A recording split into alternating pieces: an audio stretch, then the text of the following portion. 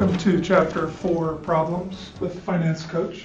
In this one, problem number 1, Fire Corporation wants to grow their sales cost and all balance sheet items by 15% year over year. What is the plug? So we need to find out what is the external financing needed or the plug. Equations are sales minus cost equals net income, the income statement equation, and assets equal liabilities plus owner's equity, the balance sheet equation. So first of all, I take my income statement items and multiply them by 15%. So these are all up. Delta plus 15% plus 15% and plus 15%. And I get a second year net income of 8740, sales are 36.8, and costs are 28.060. All I do is multiply everything in column 1 by 1.15.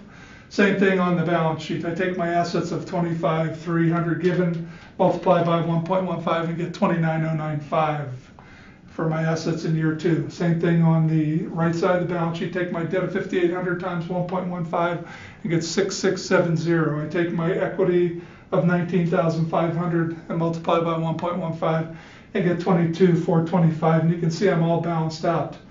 My year 2 assets of 29,095 equals my liabilities plus owner's equity of 29,095. The question is, what is the plug? Everything looks all balanced out.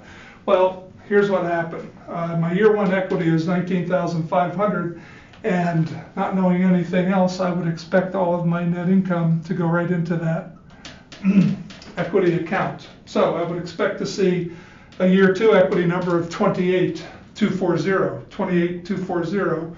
I only see 22,425, so something happened to balance the balance sheet. And the question is, what happened? Well, I take my 28,240, subtract 22,425 that I see in my equity account, and I notice that I had a plug of 5,815 negative, dividends paid. So my answer in this case, management has paid a dividend of 5,815 to balance the balance sheet because it's all balanced out.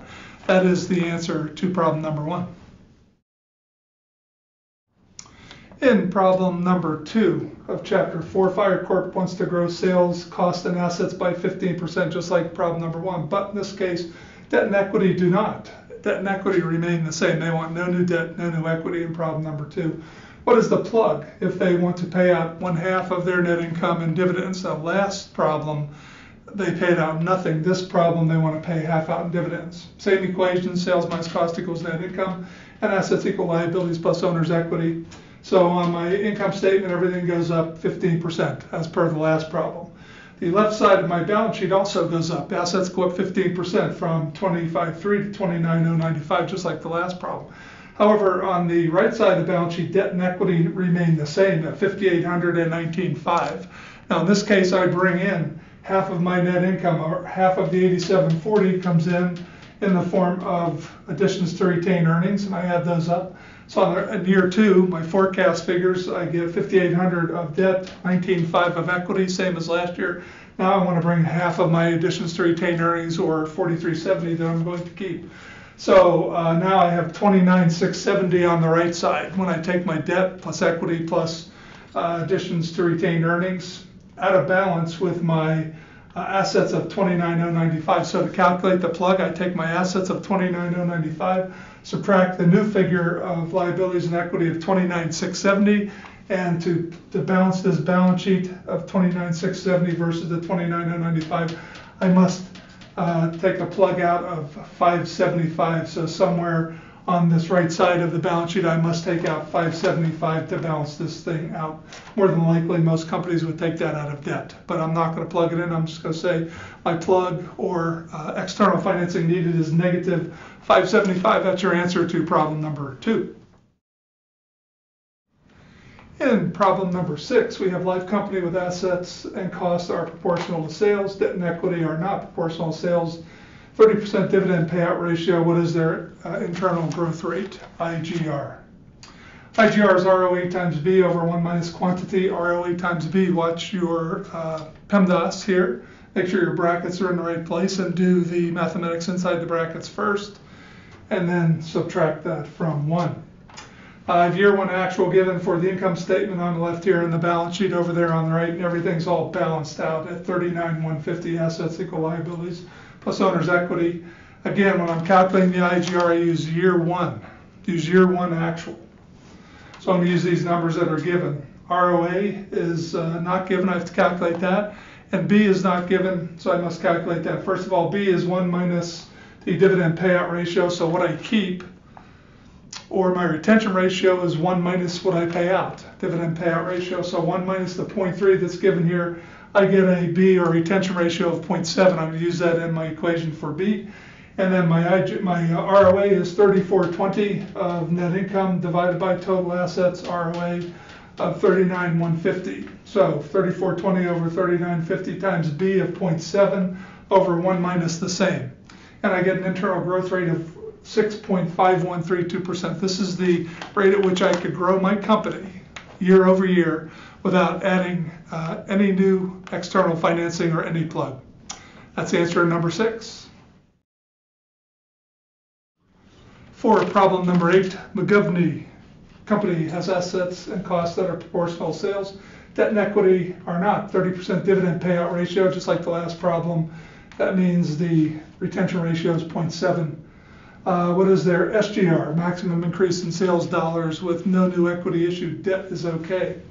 Calculate percent SGR. It's ROE times B over 1 minus the quantity ROE times B. Again, watch your brackets in PEMDAS. Be very careful with your mathematics. So here's the given income statement. Here's the given balance sheet. Calculate the SGR. First of all, again, I calculate my retention ratio B. It's 1 minus dividend payout ratio, or 0.7.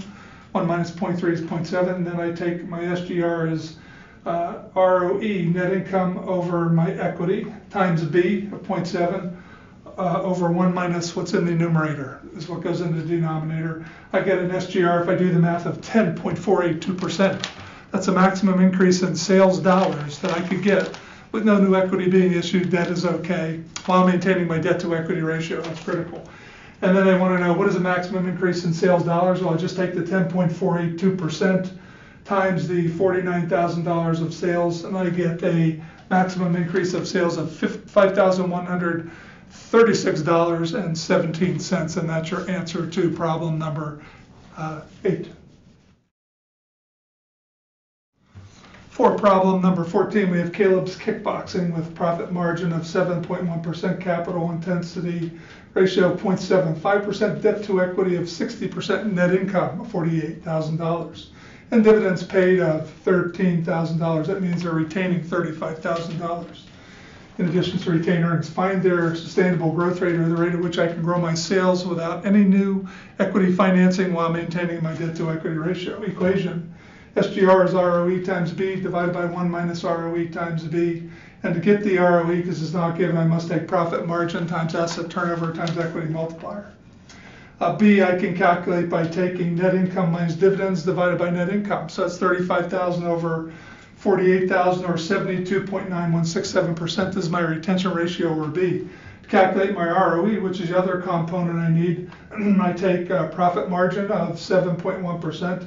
plus 1 over the capital intensity ratio. So total asset turnover is 1 over capital intensity, which is given. So I take 1 over 0.75. And then times equity multiplier. Now I have my debt to equity ratio of 60%, so my equity multiplier is 1 plus debt to equity, or 1.6. Multiplying these three items out, I get an ROE of 15.1467%. So then simply I take my ROE times my B divided by 1 minus ROE times B, same thing in the denominators and the numerator in brackets, and I get a sustainable growth rate of 12.4157%. This is the maximum rate at which I can grow my sales dollars without any increase in equity while maintaining my debt to equity ratio. And that is the answer to problem number 14.